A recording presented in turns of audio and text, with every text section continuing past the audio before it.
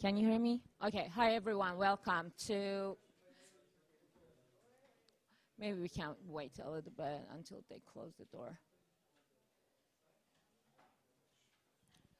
Okay, so welcome to our session on Before You Know It, Internet Governance Becomes Irrelevant. My name is Farzan Abadi. I'm from Internet Governance Project at Georgia Tech, and we have so the title of this workshop is pretty provocative, and probably that's why you're here. But it's not really a statement. It's more of a observation or a question whether it is becoming irrelevant because of this technical development that we are seeing on the internet. So so this is going to be a very interactive session. So if you are very opinionated about this issue, that's very good. So what we are going to do is that you can interrupt any speaker you want, and if you think that you disagree with them, you can disagree with them, and we allow that. So there's no interaction after speakers speak. You can, you can speak whenever you want. But of course, the general principle of not interrupting is good. So, so to lay out the problem and the issue, I'm just going to go to Christian Kaufman here, and he can just lay out the issue, and then we will, and also Jeff is online. So Jeff Hassan and Christian are going to lay out the issue and tell us what the problem is, or if it is a problem, and then we can talk about how we can resolve it, or what sort of internet governance evolution we are seeing here. So without further ado, go ahead, Christian. Thanks.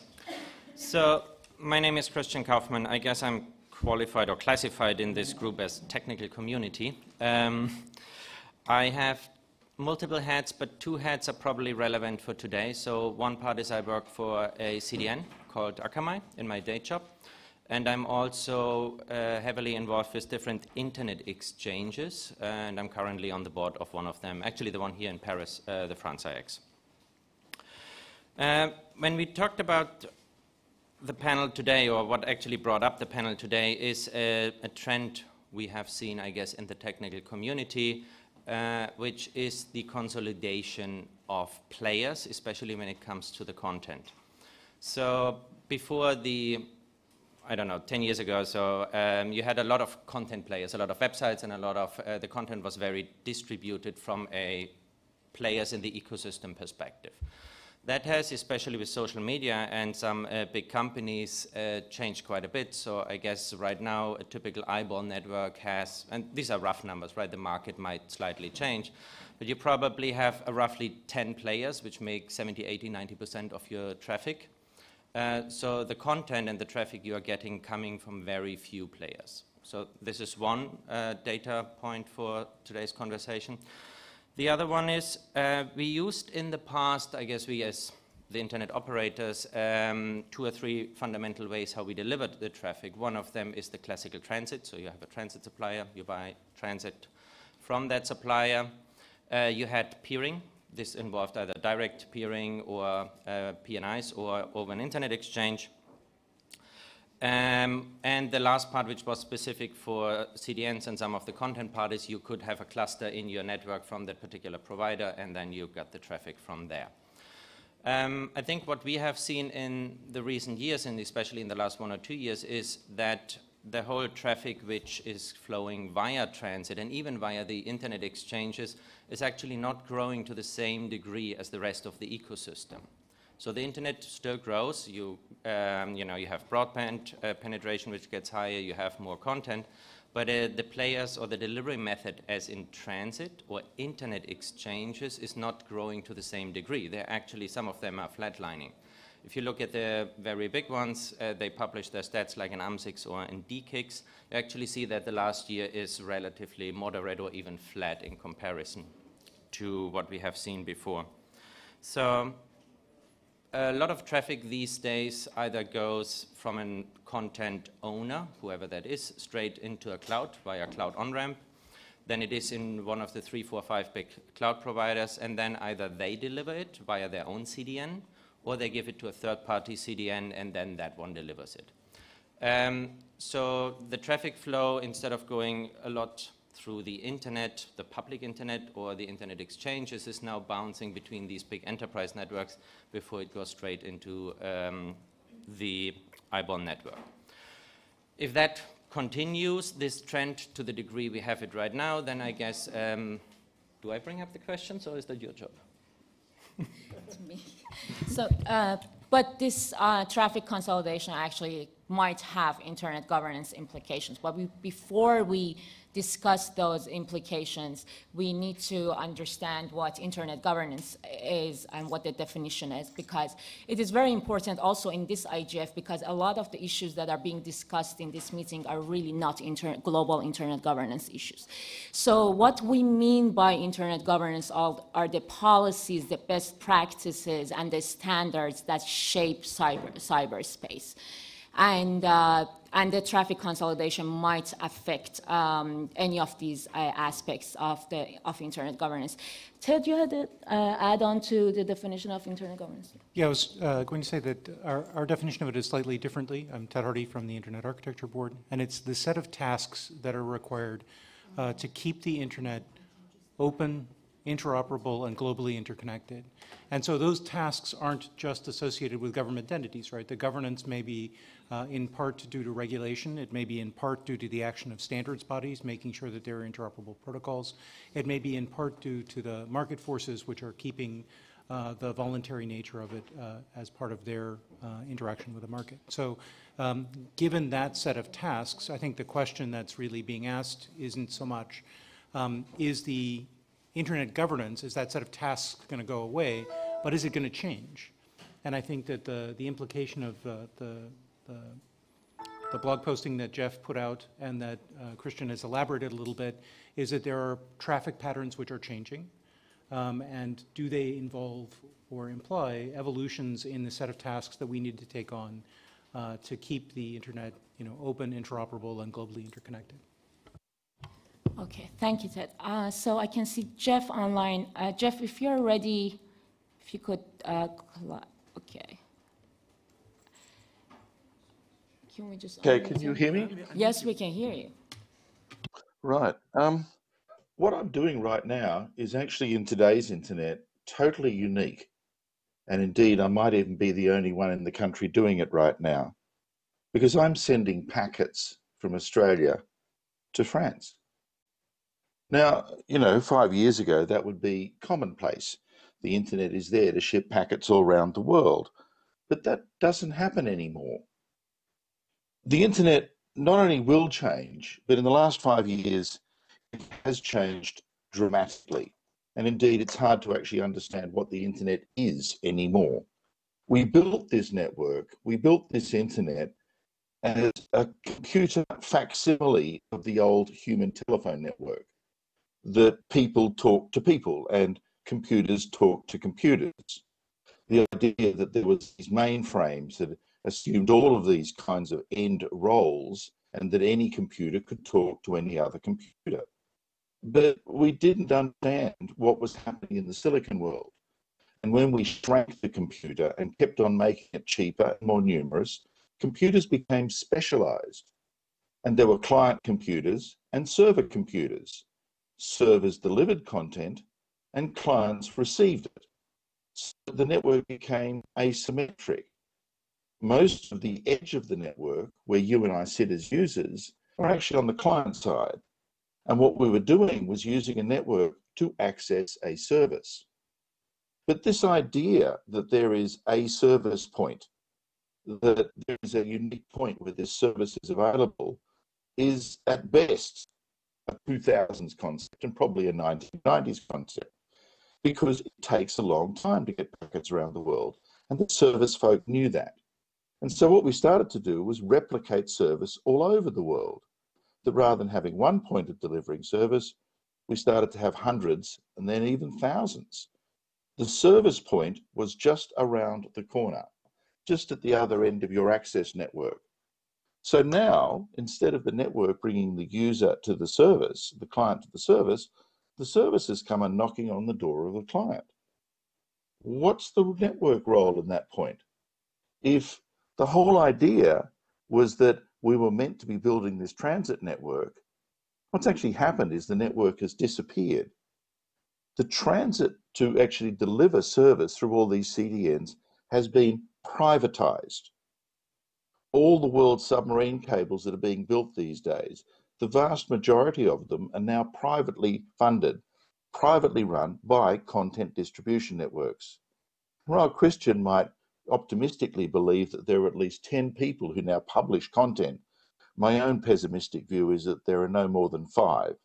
And if you don't use one of those 5, your content is no longer assuredly available, because the rest of the internet is now so toxically irradiated, so full of attacks, so full of malicious actions that bring your content down. There are about only 5 folk who can publish your network and withstand this level of attack. So we've managed to aggregate the service world and collapse the internet. But it's a little bit worse than that, because not only is there no peering anymore and there's no transit, those 5 players are immense. They're larger than most governments in terms of the amount of money represented in shareholder capital. That not only is there aggregation of content, but there's aggregation of value. And that we seem to be building right before our eyes another Gilded Age, another age when a very small bunch of players completely dominate our world. So what do we mean when we talk about governance of the internet? And the internet has done the incredible shrinking job and become almost nothing.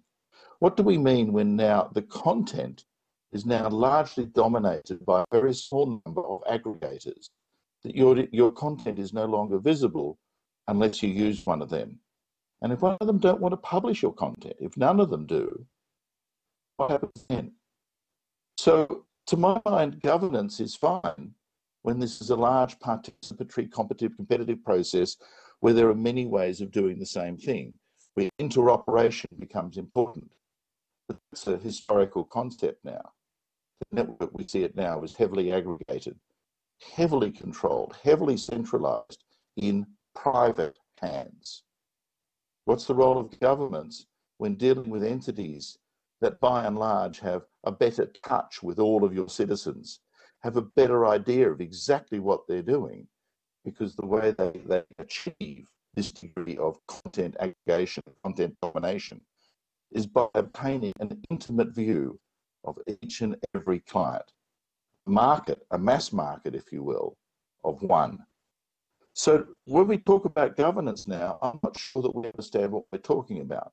We're certainly not talking about a network. The network doesn't exist as a public artifact. That's gone. Peering, that's gone. The whole idea of transit and moving packets around the world, well, apart from what I'm doing right now, that's gone. So what we're talking about now is an entirely different world, a world of content and a world of service, where in fact there is a very narrow and constrained pipe between the folk who are publishing and the folk who are receiving. And that pipe is dominated by a very small number of private players who effectively have moved so quickly, moved so rapidly in advance of our normal world, that the regulatory strictures, the entire framework of control, of participation, of accountability, seems to have been ripped up. That these folks set their own rules, just as they did in the Gilded Age, and then present them back to governments and to users saying, well, here are the new rules, I hope you like them. But there's no negotiation. These rules are absolute. These rules are now rules that effectively the rest of us must abide by, rather than determine for ourselves. So when you talk about internet governance being perhaps irrelevant in the future, I suppose the reality is the network has done the incredible shrinking trick. There's probably no network left. And that what's left is hardly a governance issue in terms of networking. There is a very big issue in terms of free speech, in terms of access to information, dissemination of information.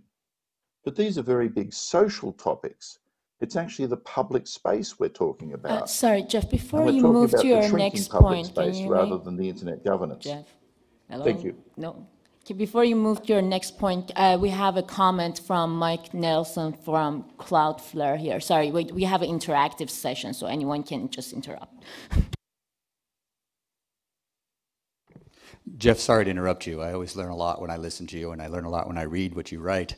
But I think it would be useful to differentiate between the social media companies at the top of the stack, the security companies that are providing certs, and the domain name companies, and then at the very bottom, companies like ours, Content Distribution Network, and below that even, the networks themselves. I mean, our network connects 150 data centers. We're the most peered network in the world. And our whole goal is to make sure that everybody's connected to everybody. We're particularly concerned not about content, we're concerned about computing power. And so we're very worried that one or two cloud companies will control the cloud. Our answer to that is to make sure everybody can connect to whatever cloud they want. And so I worry that what you're saying is one nightmare scenario if everybody decides to be the ugly monopolist. Some of us are fighting very hard to constrain ugly monopolists and to provide for a multi-cloud environment and to connect everybody to everybody and to not be the gatekeeper no matter how many governments want us to be. Thanks, Mike. The problem is, of course, that by and large, security has failed us. And it's not the fault of the certs, it's not the fault of the erstwhile folk who are fighting the good fight, but our software systems, our hardware systems are incredibly fallible. And those fallibilities have been used now to the point that we can't defend each and every website. A bit like Norman England, if you want security these days, you have to live in a castle. You have to live in a castle that can withstand a terabit of attack. Very few folk can build those castles. And it'd be nice to think that we could all build our own castle that can withstand massive DDoS attacks. We can't. And in fact, there aren't a whole bunch of folk who can build that scale of castle.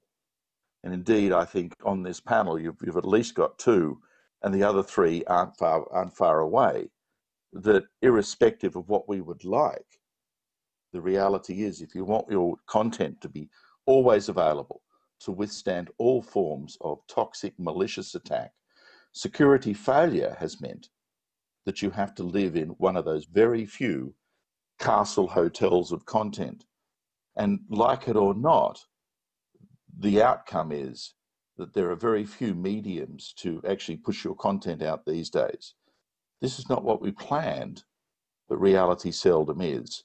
This is the reality we live in today. Thanks. Can I be more explicit? Is Cloudflare one of your...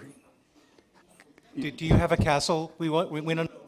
We give 12 million websites their own castle, and we are open to all comers. I mean, we're giving them the infrastructure to fight off all the bad guys. And I'm hearing... You're one of the five, Mike, yes.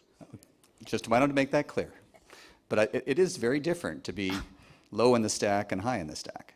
Okay, so I might have to moderate you guys. So so I can see that there is a comment there, and then we are going to go to you have a comment as well. Right? All right, go ahead, please. Peter Tonelli, Electronic Frontiers Australia. You say that Cloudflare is providing this bandwidth, this platform, but Cloudflare is actually providing a bottleneck. For example, those people who use Tor. So Cloudflare, whether it's on purpose or not, Cloudflare is actually contributing. You clearly haven't read the last 3 blogs we've written about this, because we have made some real progress on this. No, I'm a pragmatist. So, all right. Thank you very much for being so interactive. But I think Ted has a comment, and then Jeff, if you want to wrap up after Ted's comment, then that would be great.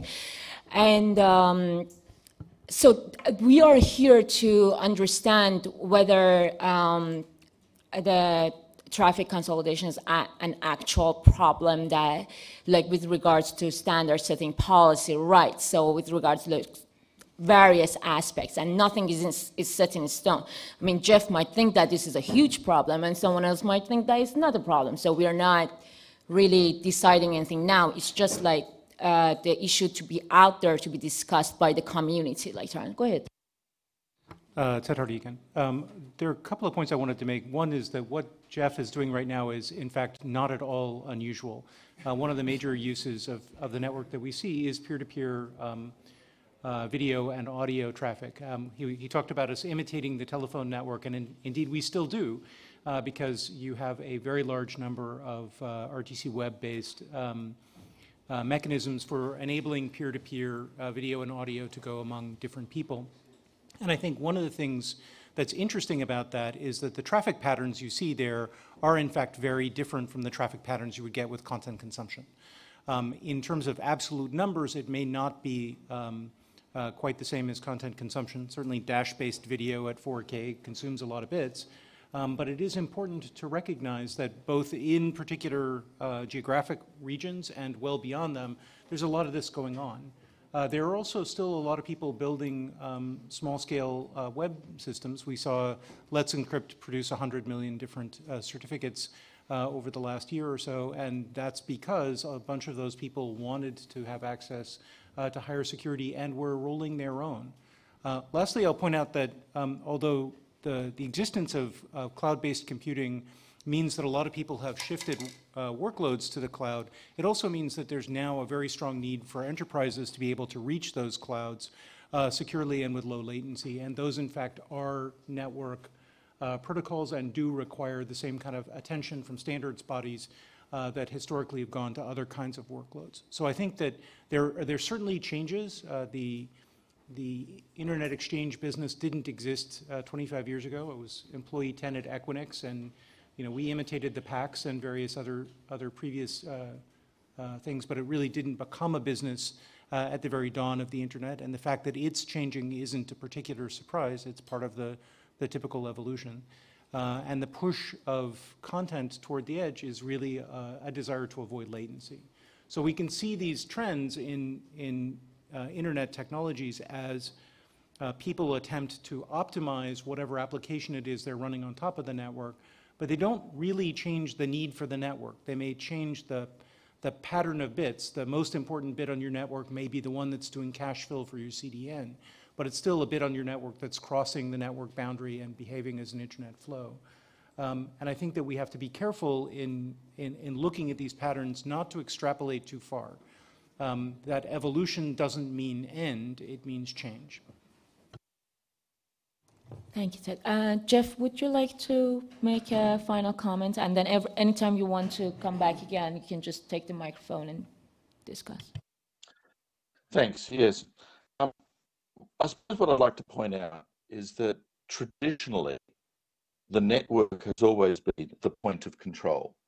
In the telephone system, it was the telephone network, not the handsets, that became the point of the application of control, the point where you had the orders to intercept, the orders to observe, because it was the common medium that everyone used.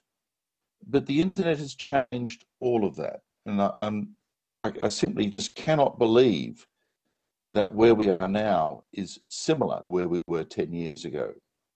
Because there's no universal service obligation anymore. There's no care and attention to maintain universal reachability. Enterprises don't spend 90% of their money solving the last 1% of the problem. They spend 90% of their money solving the 90% problem. 90% of the traffic now is streaming traffic. The internet is almost replaced broadcast television with an almost similar underlying technical analogy, that all it is an access network into those local CDN points of presence. This idea that each company is not there to do a universal service for all of us, that each player is there to maximize its opportunities. There's no money left in default. There's no will to maintain default. The network isn't universally interconnected anymore. that when we analyze the various routing tables in each of these players, we see a disturbing trend that not everyone can reach everyone anymore. And perhaps even more disturbing, no one cares. It just doesn't matter. It's not a commercially important problem. The real problem is making sure that those well-known icons of content and media, the Netflixes, the Googles of this world, can deliver their content to you and I. And that's the 200 or 300 routes we really care about. And where does that traffic come from? A mere handful of players. So yes, it's not a future issue, it's a today issue. And this destruction of the network and replacing it with local access to a local point of presence of service is, I suppose, the thing we have to deal with now. And the real question is our old tools and techniques of multi-stakeholder participatory forums relevant to this remarkably constrained world that we've managed to build? Thank you. Thank you very much, Jeff. So I can just briefly wrap up what Jeff said. So internet governance is dead, and we can just go home. So this the consolidation of traffic being in a few actors' hands on the internet might have an effect on internet governance. But would that have effect on standard setting? Did someone want to make a comment? Oh, Pablo, do. Okay, so before I go to Ted with that question, Pablo wants to make a comment, and then we'll go to Ted. It's just for the sake of context, because actually it's a good thing, and it feels a little bit weird to see techie talk here at the IGF, right? And with all the Cloudflare and straight talk that is proper to this technical community, I mean, for reference, Jeff is in his 2 a.m. mood in Canberra with an Aaron t-shirt, but Jeff is very much a picnic, right? Back to the question at hand, I just want to help to contextualize as well this, because I think it's important. The notion of internet governance that is being worked here is interpreted as in a very strict operational sense. So these are standards practices that are the ones that run the networks, and we're talking internet governance in that sense here.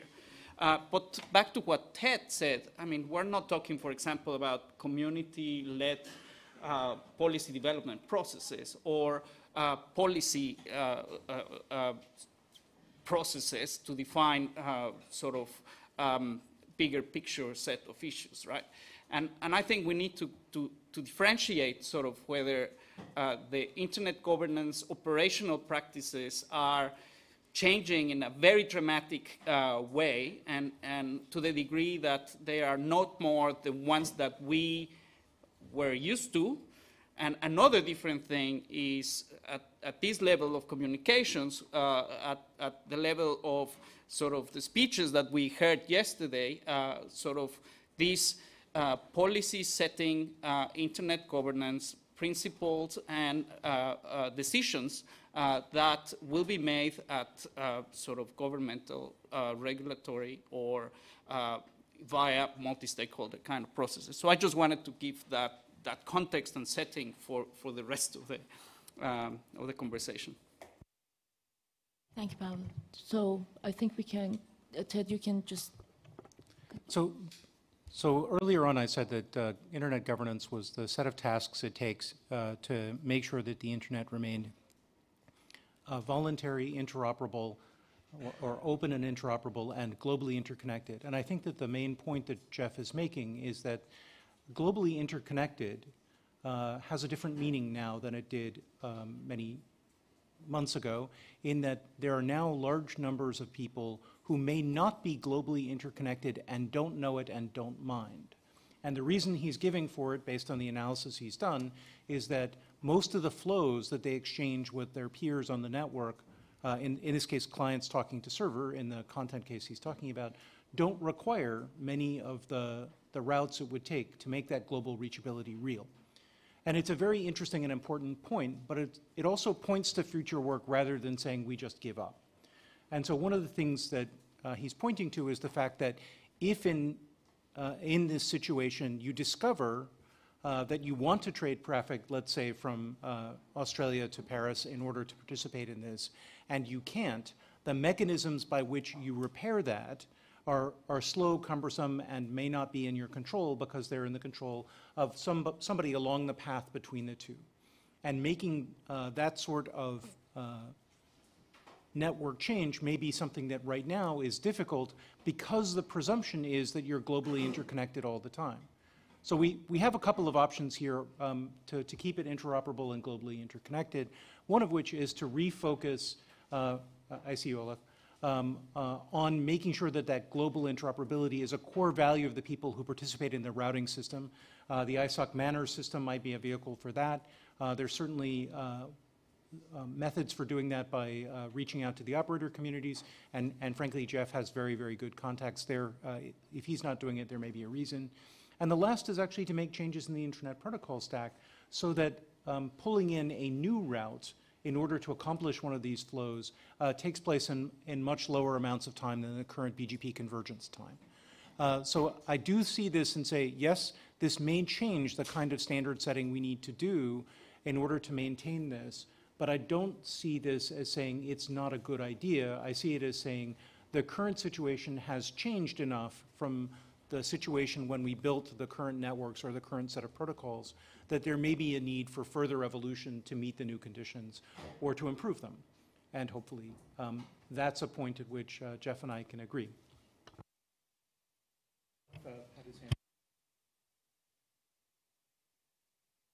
Yeah, Olaf Kolkman, Internet Society. So I'm torn between the incredible big bucket of black paint that Jeff is smearing all over the place and a somewhat more positive perspective on this, which I think you just captured. I think it was Citroën that said the internet only just works. Basically, the internet always finds its solutions to getting to a place where it does provide that global interoperability. But on the other hand, this all needs to be paid for. And my feeling is that the introduction of new routing protocols that might, replace BGP will be subject to collective action problems. And I think that the underlying story with Jeff is that once there is less value in transit, because there is less value to globally connect, and that's sort of the projection I think that he's making, perhaps there's no way back. I'm looking a little bit at Michael as the economist at the table, and providing you a bridge, perhaps.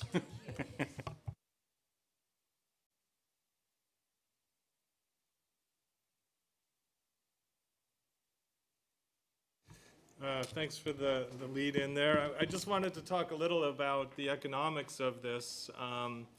First of all, I should point out, I think Ted raised this, but there's some value to all this. When I was at the Internet Society, we wrote 2 papers about the value of locally hosted content. It lowers latency, it lowers cost because you don't have to bring it across the ocean on much more expensive intercontinental transit or connections versus local connections. So there's a great value in having content local, but now we're seeing there's a lot of, there's always unintended consequences, or often there's unintended consequences of that. And in this case, there's this idea that there's some consolidation, that there's fewer and fewer of these that are gathering up all the traffic. But just running along the lines of Mike's intervention, that there's a difference between the social media and the CDNs or cloud providers. There's a big difference in consolidation or concentration that comes from economies of scale versus one that comes from network effects. So economies of scale, we see in car manufacturing and a lot of industries in telecoms. A lot of industries we see economies of scale. And in many ways we benefit them. And whereas network effects, nobody wants to be on a Facebook with 20 people or social media with 20 people. You want the network, right? And that presents a much different set of issues, a lot of benefits, of course, but also a different set of market power issues. So in terms of the clouds, there's clearly economies of scale. If you're going to 150 data centers, you can't do that for one customer. You have to do that for a lot of customers to make that worthwhile, and then it makes it harder to enter, but not impossible. You know, you can enter with, you know, building a better mousetrap. You can enter because some of the inputs are publicly available. You can get access to, you know, dark fiber or build your own. Some companies are doing that. Would obviously raise your costs, but there is a way of entering. So I don't think when we talk about this consolidation to mix up what's happening with some of the operators above and what's you know, the social media companies versus the cloud, not setting apart some of the other issues raised, it's not necessarily the case that it's going to lead to this consolidation and it won't be possible to enter. And I would also say that the internet itself has a lot of network effects and economies of scale, the way that we're used to working, that we can connect and do video conferences from Australia to France without thinking about it. Our email, everything we do has some kind of network effects that we don't want to give up access to this whole network. And the standards themselves are built into everything, and I don't think we want to have to buy a, you know, a computer or download a browser that only works with one cloud provider or CDN. So there's going to be a lot of inertia or positive efforts for everyone still staying on the same network and finding some other way to compete or exercise their market power. Well, it's interesting that you mention a different browser for different content. But if I look at this device, I've got an icon for Netflix and I've got an icon for Prime Video. So I'm not totally convinced by that argument, actually. Well, yeah, so clearly, but that was built the other way, right? Apple came out with something new and they made it, you know, in their favor with an app store that they had control over, and that's the other model. But whether someone could impose that on the open internet is a different story. But Michael, yes. my Google Home Assistant doesn't talk to Alexa. It only talks to Google. I'm like, when you're talking browser, are you talking 1980s? What we've done now is actually created a whole bunch of customized devices that are literally specialized to only talk to one service provider. And it's in every household now. We seem to be actually creating an entirely different world than the one you're painting, where the access devices are not flavored by the service they're delivering. I would actually argue the things that are coming out now are flavored by the service they're delivering and indeed are locked against a single service provider, and that's where the device market has already gone. It's hard to maintain your optimism in the face of that kind of observation. Well, I mean, my point was, it's kind of talking to the ceiling here, because we don't see your picture anymore, so it's a bit disembodied. We're all trying to figure out Like how Alexa. hard you're trying to maintain your optimism. Like Alexa, it's all disembodied. No, my point was that you don't have to have everything Amazon to use Alexa. You certainly don't have to have everything that you're doing operating off the Amazon cloud but to use Alexa or vice versa. That there's still, you know, some separations. And yeah, it's obviously changing it. And Olaf, you could see, held up his I guess, iPad or one of those devices. And that's obviously changing some of the nature, but I think that's independent of what's happening in the core of the network and the consolidation that we're talking about here. That was my point. I would agree with your point, but I think there's a component missing. And that actually picks up on the enterprise connection which we had before and how potentially the clouds talk to each other or CDNs talk to the cloud. If you find a better way to actually, you know, let's start with the enterprise example. If you have an enterprise connection to a cloud and you use it usually via a layer 2, so there is no IP, right? What you then drive over it, which device you use, you can actually change that. You don't have to stay with the IP part necessarily.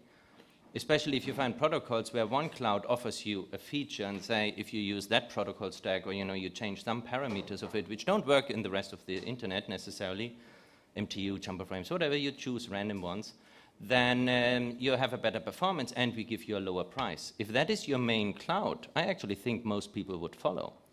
The next part is if the CDNs and the clouds talk to each other, and and they find a standard, right, which works better for them, now you don't have to go through a lengthy process or necessarily involve hundreds of people. So you send an engineer each from each company and say, well, over these connections, we could actually do different things. We don't have to be using the lowest nominator, which is the internet. We can actually have our own part.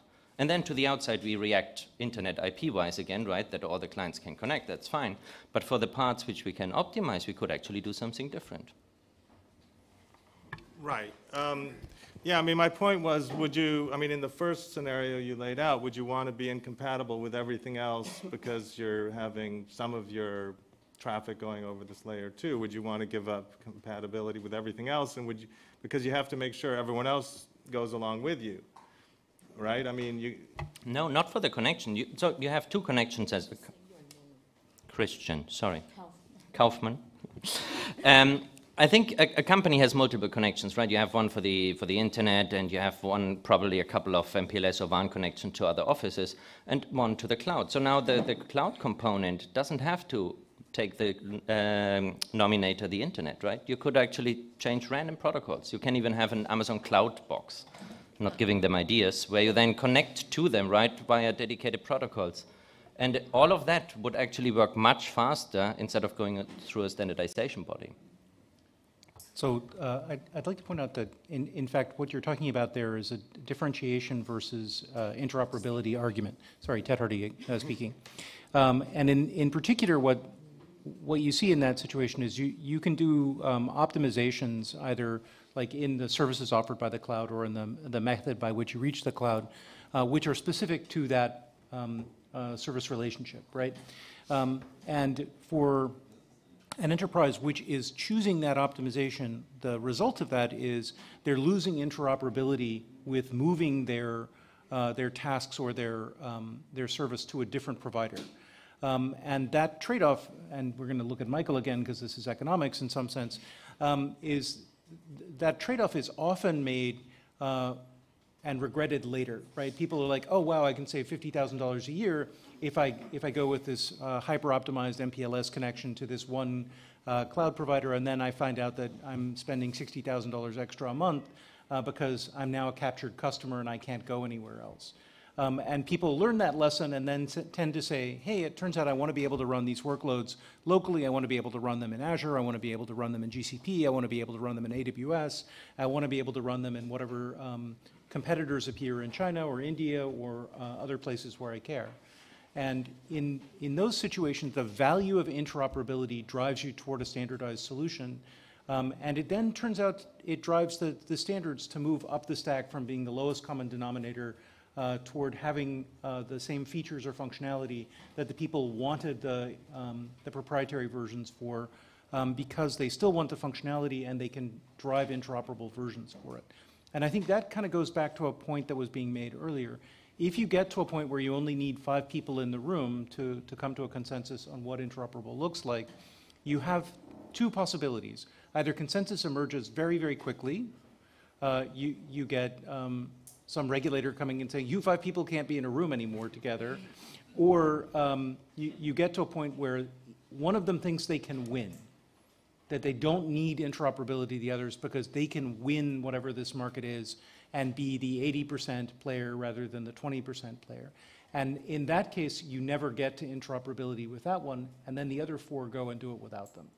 And the reality is we have seen this all play out multiple times in the internet space. We've seen it in IM, we've seen it in database replication, we've seen it in other places.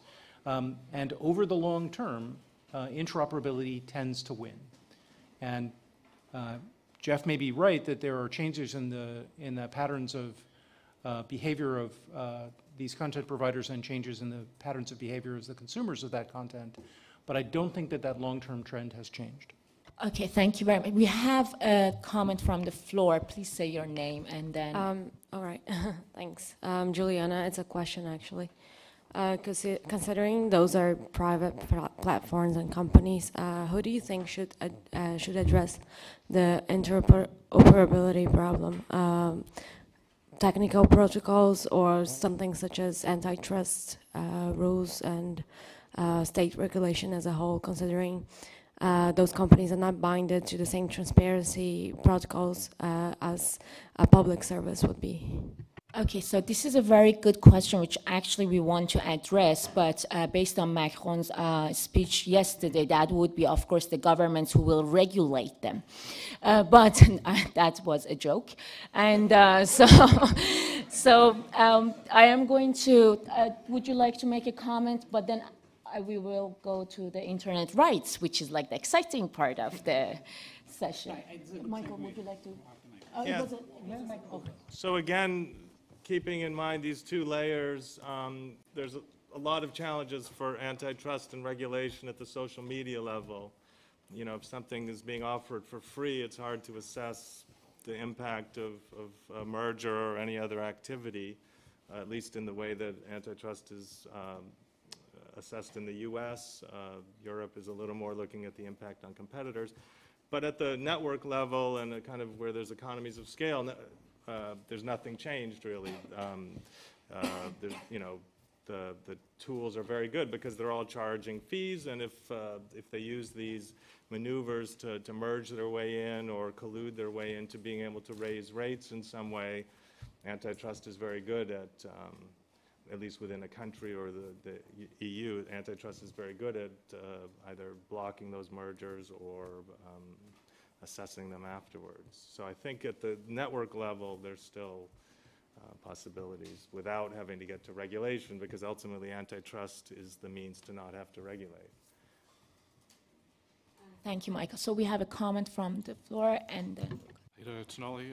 But aren't we on the verge of this already? So, for example, with Google Fiber, if you have Google Fiber and Google caches websites, so you've got Google AMP, that you'll basically never reach outside the Google network. You've got an Android phone which speaks to the Google network, you use YouTube, you've effectively, you don't need the internet anymore. We're already on that precipice, in my opinion. I'd be interested to hear what Jeff's opinion of that is.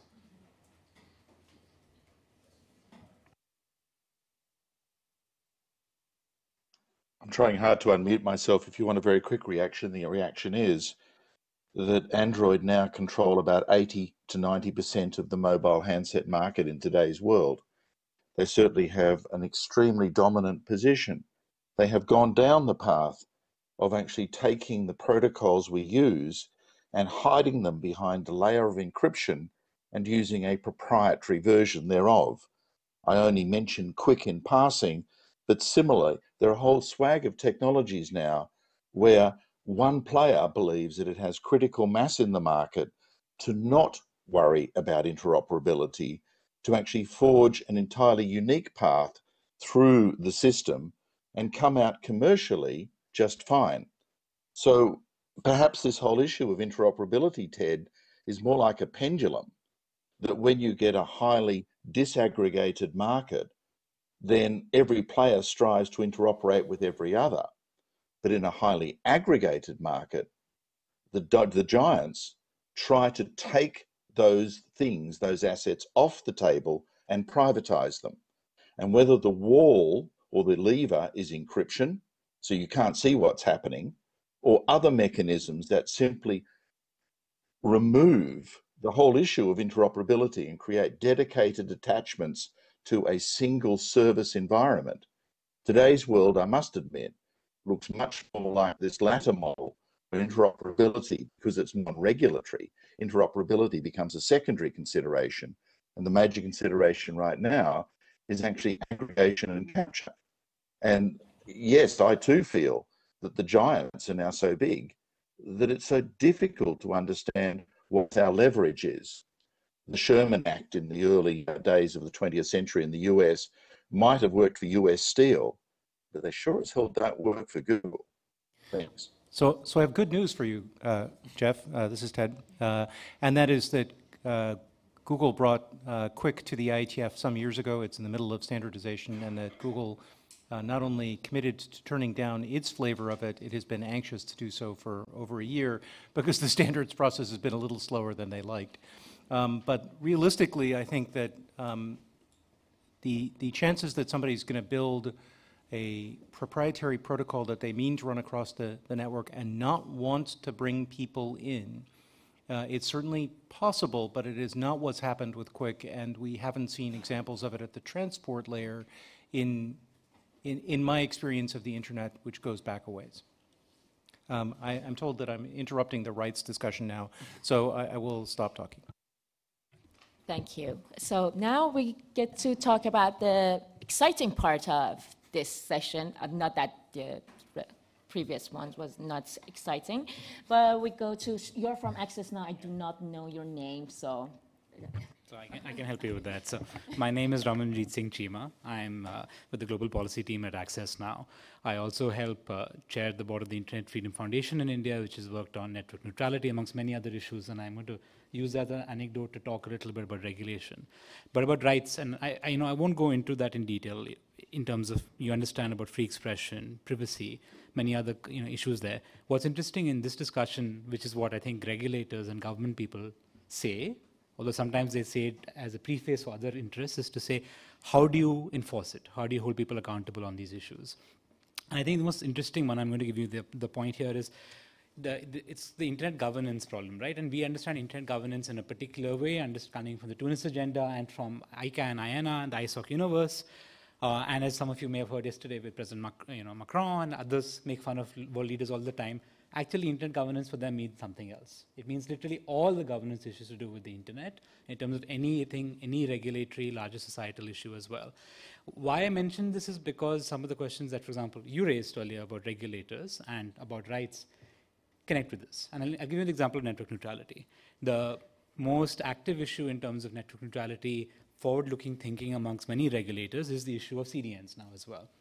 Even the most recent positive example of network neutrality regulation, and positive I would say from the rights community's perspective, I know telcos in the room will disagree with me, is, for example, in the Indian debate, where they passed both regulation on economic discrimination, 0 rating, and then they also issued recent regulations on technical discrimination, very similar to what the EU TSM and the BEREC guidelines have put in place and what the US had previously.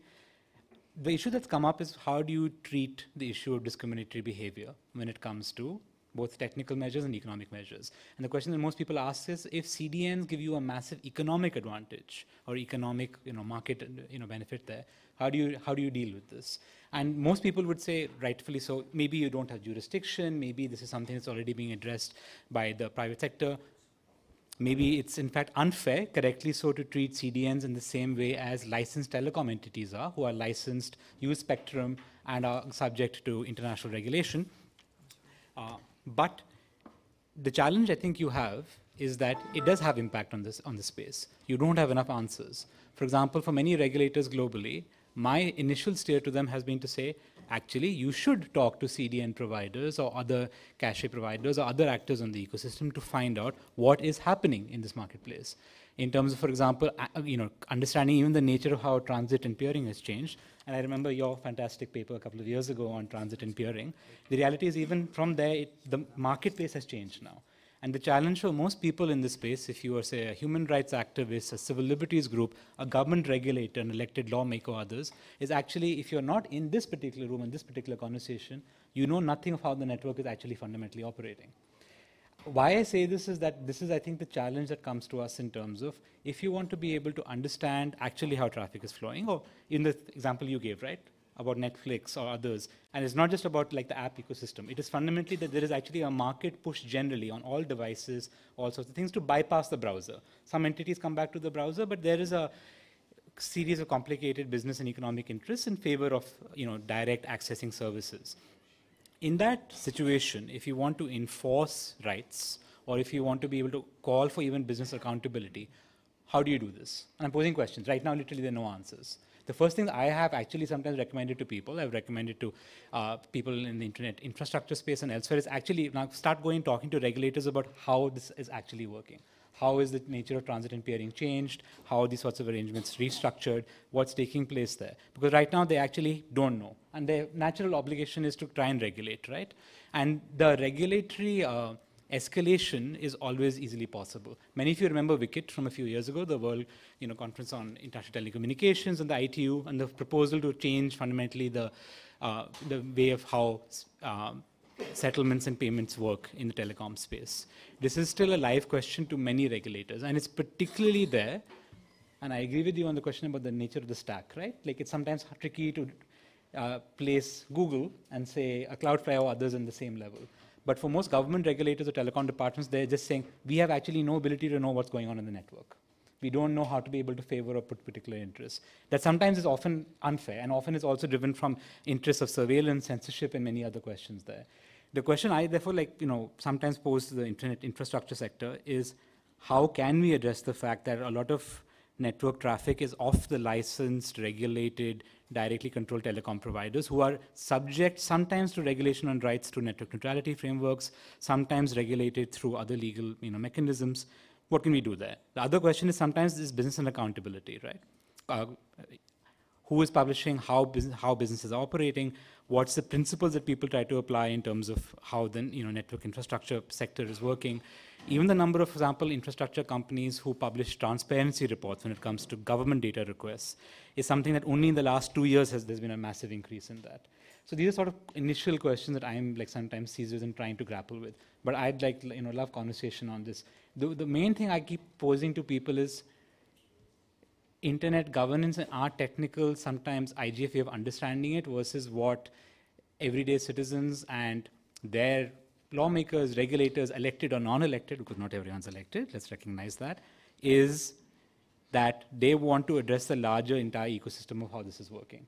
And there is sometimes, I think, a worry that even if it's 5 or 6 players, even if it's a situation where, say, one player will not take it all, and they want to be interoperable, they want to be able to favor, say, connectivity with large cloud entities, what sort of regulatory world are they directly living in? Already there are telecom frameworks that apply, but this sort of question about, look, how do you operate? What norms apply to you? How are you accountable? And how can an individual user seek remedy? That's something I'm looking for answers for. And I believe they are there, but I'm actually generally curious to hear from others about if an everyday user or somebody wants to complain saying, I can't easily enter the market, or I'm worried that you're potentially affecting my rights, how do they seek that, achieve that remedy? Thank you, Farzaneh speaking. When here we are talking about the internet governance, like the global internet governance implications, and when we come and talk about the local policy and regulating at the local level, I think that's a whole set of other conversation, which is I don't think that Internet Governance Forum, we can resolve that, really. So if we can have your question at the a more global level of how do we resolve this issue and hold them accountable with internet governance mechanisms that are there, then that might be a better framework to work with. Colin, you have a question or a comment?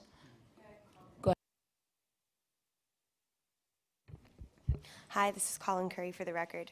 I really liked that you brought up the need for enforcing accountability standards for human rights amongst private actors.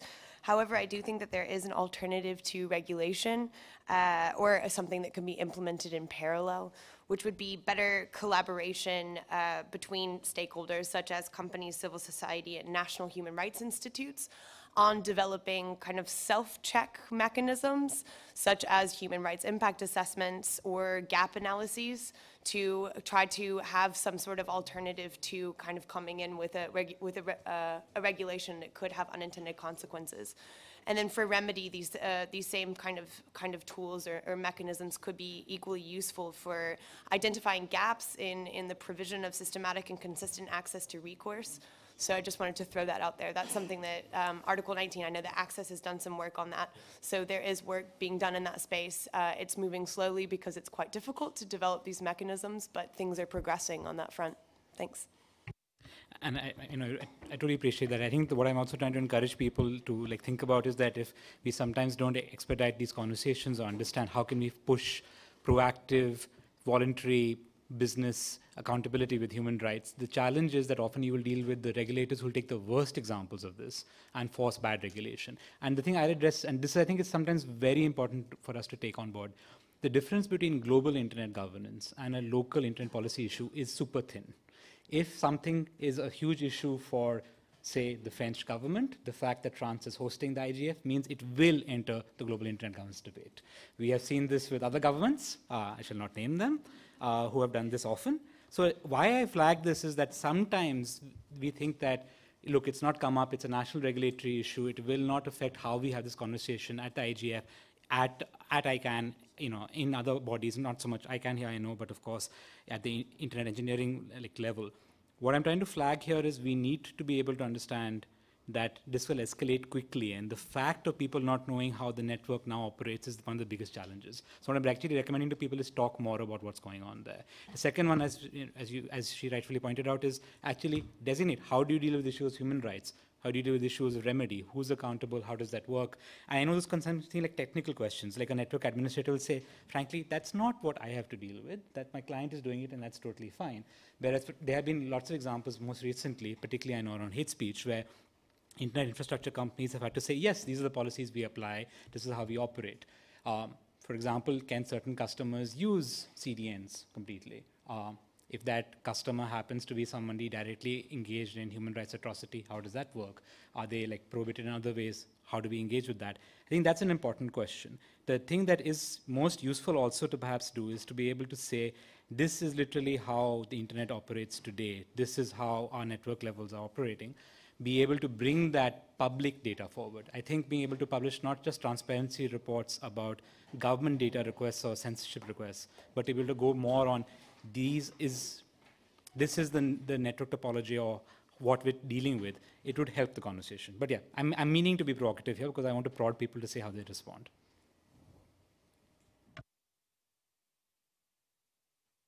Can I comment on that? Yes, and then we have a comment from the floor. So you go, and then you... Go ahead, Jeff, please. Thank you. I suspect there's almost a misunderstanding around motives here. It's not that any of these service providers wish to do the wrong thing or even the right thing. It's actually not a concept. What they're trying to do, paradoxically, is actually doing exactly what users want, precisely understanding their needs and servicing them. And indeed, they're trying to crowd each other out in trying to make sure that they have an even better understanding of each and every user, and they're doing exactly not only what users might want, but what they might want in the next second or two. So when you talk about this sort of related social issues around what is their social responsibility, how are they motivated to do the right thing, I suspect that's a kind of conversation about Mars and Venus. These companies just don't see the world that way. They see the world in a very pragmatic view of going, there's potentially 7 billion consumers. We wish to service each of their every need second by second. That's what we want to do. And it seems odd to try and say, well, that's the wrong thing. They would argue that's precisely the right thing to do what people want. How would the governance debate intersect with that motivation from this new emerging content service industry, which they regard as being totally centered on doing exactly what we want rather than try to paddle upstream and do things we don't want? Thank you. Thank you, Jeff. So we have two comments from the floor, from the lady and then. My name is Fia Lezhniewska from UCL in London. There's two comments because I've just got one from the last point made. The first one, I just want to ask, really, everything we've spoken about so far is Facebook and Google, and I just wonder about the other service providers in Asia, like Tencent and Alibaba and stuff. Are they working exactly the same way, exactly the same models, exactly the same infrastructure? Is it developing exactly the same way? And so are the questions the same? The second one, in terms of governance, myself and Madeleine Carr here, we're working on IoT and Global Internet Governance Project. Now, it's all very fine, everybody wanting to do what they wish at any time, but the point of government and the point of law is to prevent people doing things that cause harm to others. So one thing is immediate harm to your neighbour, but there's also transboundary harm. And in terms of the international space, there's state responsibility between countries. There's state responsibility to try to ensure that non-state actors do not cause harm beyond their jurisdiction. So there are legal structures in place to hold to account what's happening. You can't build an infrastructure and just talk about it as if it had no external ramifications and that they are not connected. They are connected, and that's what we've kind of waking up to it more and more and more. We do have an oligopoly, and that makes it quite similar in some ways to the hydrocarbon economies that we've had to deal with climate change in some ways, in my perspective. But yeah, so that's my... Jeff, would you like to take that first question and respond to the first question?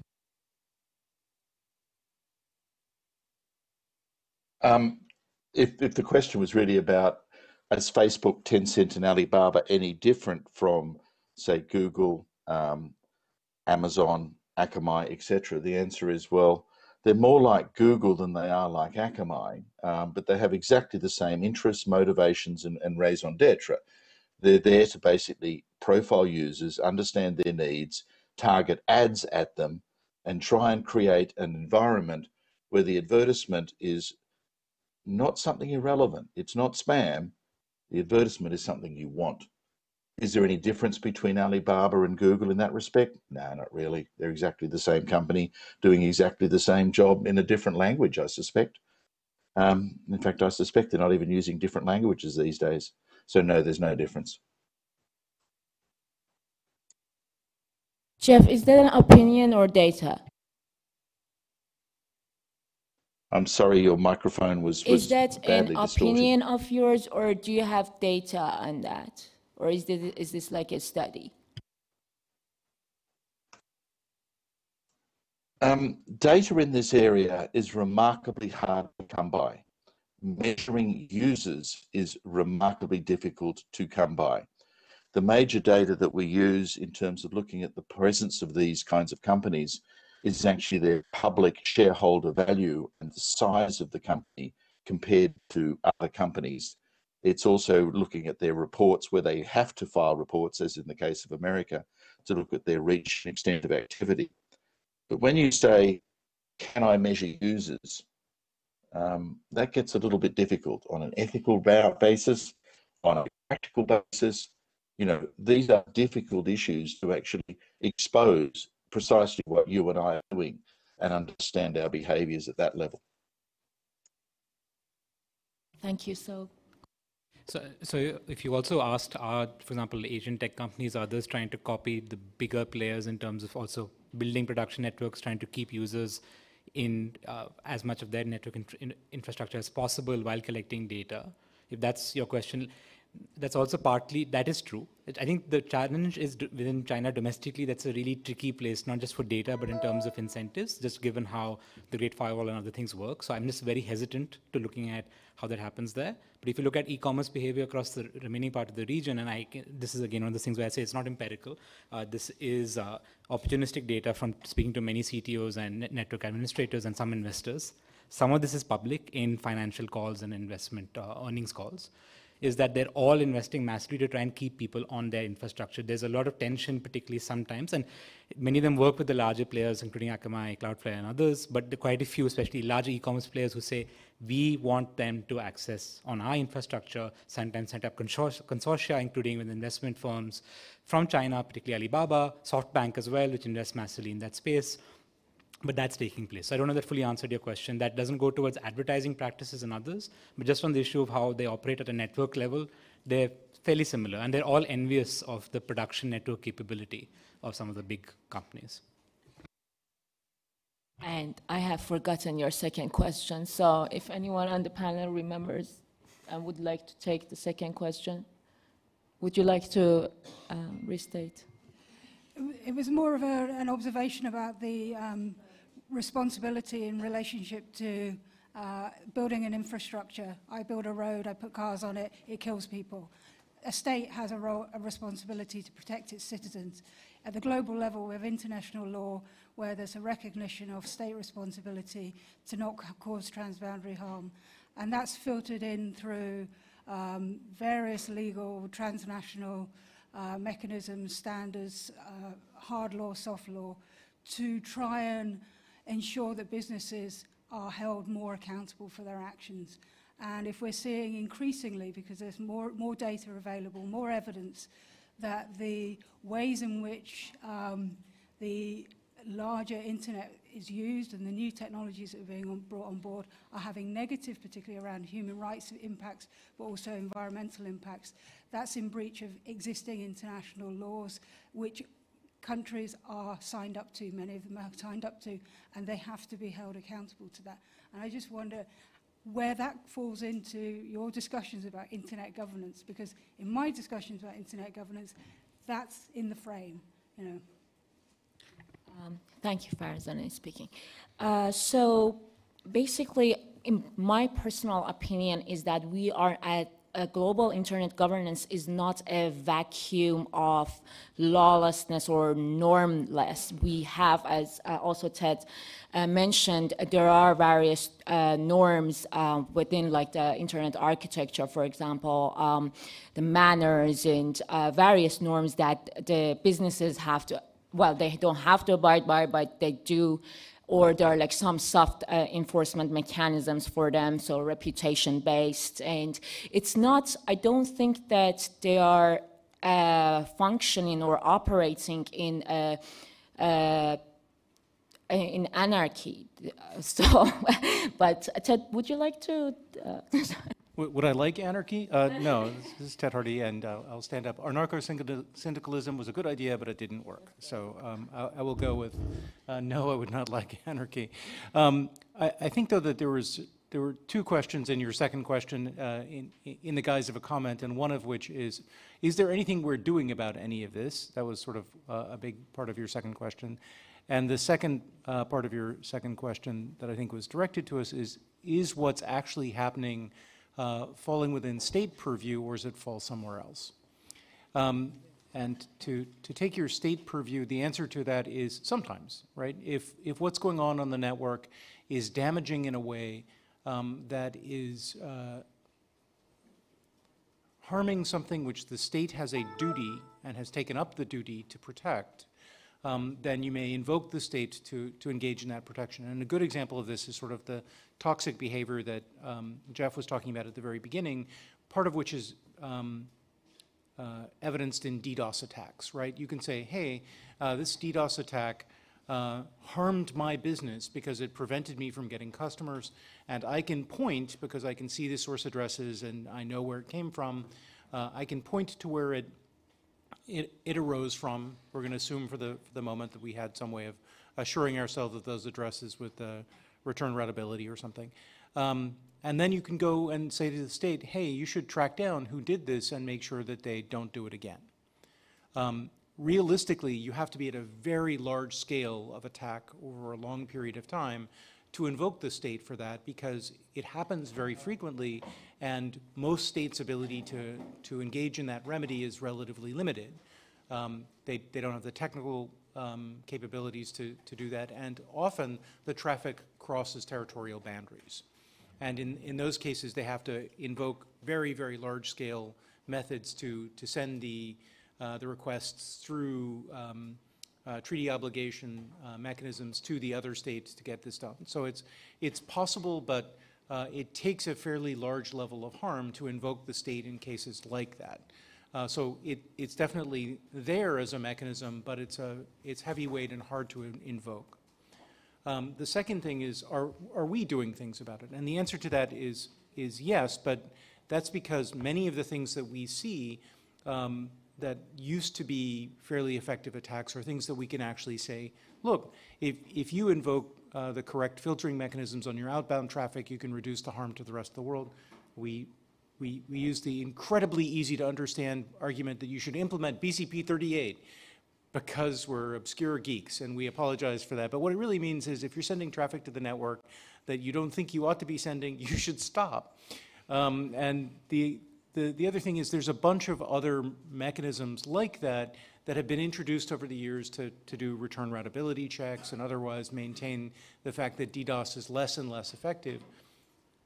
There's an arms race there of people who control larger and larger botnets, but that doesn't mean we've stopped our side of the race in trying to make the protocols more and more resilient against it.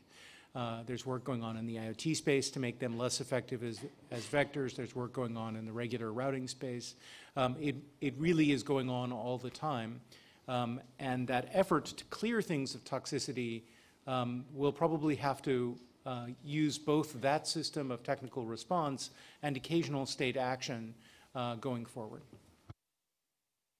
Okay, Madeline, do you have a comment on this issue? Yes. Okay, great. And then we go to AFF. I'm sorry.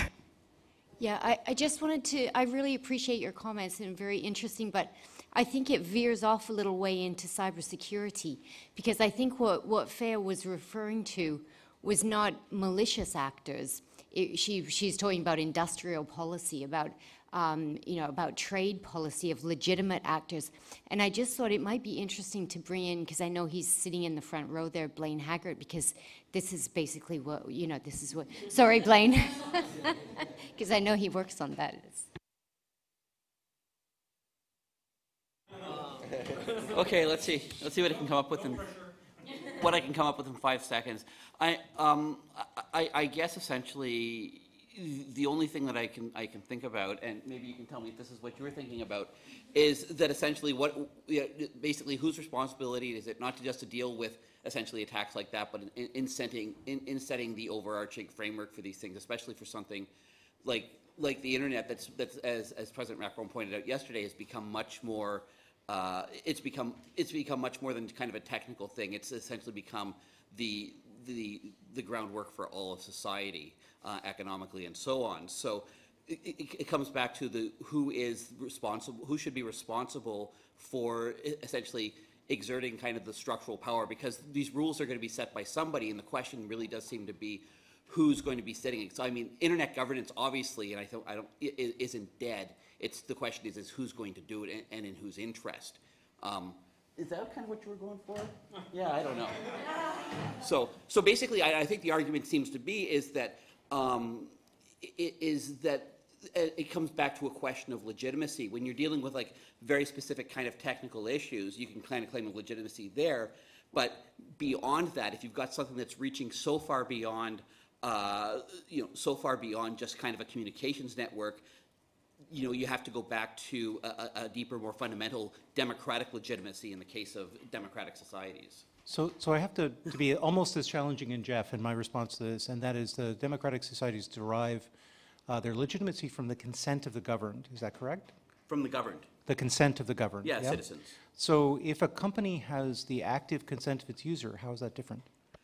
How do you establish that you have the consent of the user, and who is your user? Terms of service, obviously. No, so and why I ask this, because this has been the challenge, I think, and like to argue sometimes is to say in the larger players is to assume it's always coming from the users, and you've had users in social networks say we're forced to sometimes use this, or we use it. We haven't consented to say Facebook's real name policy, for example. I think it would be easier sometimes for especially people in the network connectivity space to come and say, we're subject to law, we're subject to, for example, sanctions law. If you show me a couple of providers who work with Iranian authorities, I'll buy them a cake, and then I'll get them bail money because the US DOJ is going to target them immediately. What kind of cake was it? The point that you're making is that, sorry, Ted Hardy again, the point that you're making is that there may be ways in which to structure that consent so that it's acceptable to the rest of the society to know that this person did in fact consent to something, right? We have that in a whole variety of ways in sexual relations. It's evolved a great deal over the past 20 years of what consent has to be active and continuous and all of those things. And there's a real question here about whether the consent of somebody is something that can be structured in a way so that it is accepted, or whether we're always going to have this, well, this didn't count as consent because the user doesn't understand the ramifications of it. And there's a huge question of free will. If they don't understand the ramifications of that, how do they understand the ramifications of the consent of the governed?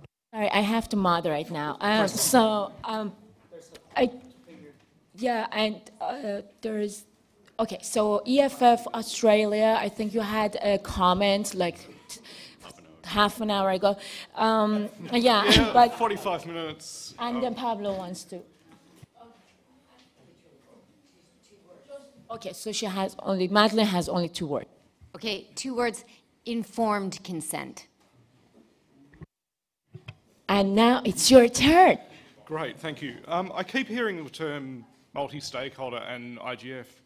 We had a representative from Cloudflare here. However, where are the representatives from these other companies that we're talking about? Are we doing ourselves a disservice by not engaging enough with these organisations? By not engaging, are we creating a self-fulfilling prophecy of Jeff's?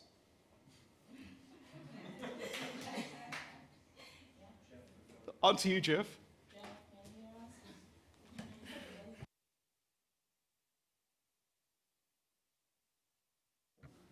Jeff, you can't hear. I'm sorry, I don't think they have an interest in engaging in this. The issue around informed consent is actually remarkably informed. And what we're talking about, I suppose, is as we enter this new information age, private companies are actually more efficient in understanding the individual needs and obtaining individual consent than governments. They're more effective at maintaining relationships with hundreds of millions of end users than governments. And now comes, I suppose, the dramatic tension between catering to the needs of the individual versus catering to the needs of the society at large, the public space. Because when private companies work around the public space to directly have hundreds of millions of relationships with their users with their consent, the loser is public space. The loser is the common space that societies thrive in. And now the real task for governments is even harder than before. It's about consent of individuals. They're quite happy to give their consent. It's perhaps not even about informed consent. It's about the tension between reaching and pandering to the needs of individuals versus understanding and ensuring the health and well-being of our public space. And I suspect in the last 5 years, the real loser in all of this is not me. Like, I can buy whatever I want in microseconds these days. I'm just fine. But the public space in which I live in is now shattered, eroded, and destroyed. And that fills me with great sadness. And that, I think, is where it's held miserable. Thank you. Okay, thank you, Jeff. Pablo, you have a comment. Well, I think, and conscious about the time and wrapping up, I think this is all about breaking silos. And part of it, I think, is the difference between private self-interested business commercial spaces and that one that has a public effect and require public interest considerations. And then whether you delegate your rights of direct participation to governments to regulate, or you go through the cost and burden to proactively sort of have a say in the decisions, provided there is a space for that in a multi-stakeholder setting. So for me, the answer to the question of internet governance becomes irrelevant because all these private interest considerations and the evolution of those practices is definitely not. I think we really need to invent sort of those spaces where the different interest groups will collide and define how this will move forward. And I think that's very important to start this conversation here, which you brought, and that's fantastic. But there is an endless sort of series of considerations that we need to start thinking about. Okay, yes, thank you very much. Actually, the intention of this session was to start the conversation, and of course we are going to come up with this accountability institution of the whole internet, and you should all be involved, and we will have a multi-stakeholder governance. I sound like Macron now, but the opposite kind of. But we need to, I believe that at IGF we are here to talk about policy issues and governance problems and think about how we are going to resolve them with the mechanisms that we have, which is like the bottom-up, multi-stakeholder approach. Or if it's not multi-stakeholder, then, I don't know, call it something else, but not government regulation. That will not be transnational. That will not give us the interconnectedness and the open internet that we want. I believe that's my personal opinion, but someone wanted to comment. And yes, please, go ahead. Hi, my name is Catherine Tao. I'll try to be quick. So I just want to have a quick comment to the two ladies there who asked about the operating or commercial model of Tencent, Alibaba, like Chinese tech companies. So my quick comment is I think there's a difference between commercial companies operating in democratic society and then who respect rule of law, having independent judicial system, and the companies who operate under authoritarian countries. And the reason I say that is because, which is true that what Jeff said, that, you know, when they were startups, you know, there are also a lot of startup now in China, they're competing for market share. And when they're trying to gain market share, they only have commercial interest in mind. And then, sure, yes, that's their only goal, right? So then maybe political sensitivity is less of a concern. But then there's also a case that Biden's recently got punished by the government. They basically have to close the whole website, which is like ranked the top app in China. And then, so if the government wanted to punish Tencent, they can just issue a directive, and Tencent's stock market price in Hong Kong will drop like 3–5% overnight. So I think that on democratic countries, the government, the state has different kind of power dynamic with companies, especially tech companies, when they're very, very big. So this is a comment that I wanted to raise. Great, thanks so much. So this is like the last call for any comments. Then, okay, so I have proposed in the session description that we are gonna take a vote on whether you think that internet governance will be irrelevant because of the traffic consolidation and this issue that we brought up. So this is one question. Do you think so? So this is a classic case for ITF humming. So it's a more anonymous way of giving your opinions. We speak, you know, it's not a technical place. We say words. So, okay, okay. So no one is humming. And then there is so my second should we do something about this? Do you see this as a problem that we should pay attention to the traffic consolidation and we should like follow up and bring up the issue in the right venue? I don't know where those right venues are. Do you think so? Okay, yeah. Oh, okay, great. I see some reaction. I'm great. So just quickly, 2 points I think that I've taken from this fascinating discussion. One is I think that we can drop the word traffic from this discussion and just talk about consolidation, because it's very difficult to, every time the discussion is at the traffic layer, we get into the content layer and the vertical integration. And then I think the other point, and I think Jeff raised it, was data. I mean, it's very hard to sit here abstractly talking about the impacts of things when we have no data. We should be more nuanced in the conversation and just kind of like separate the issues out. Yeah. I think it's this access to data. Okay, yes, I got the comment. Thank you very much for attending.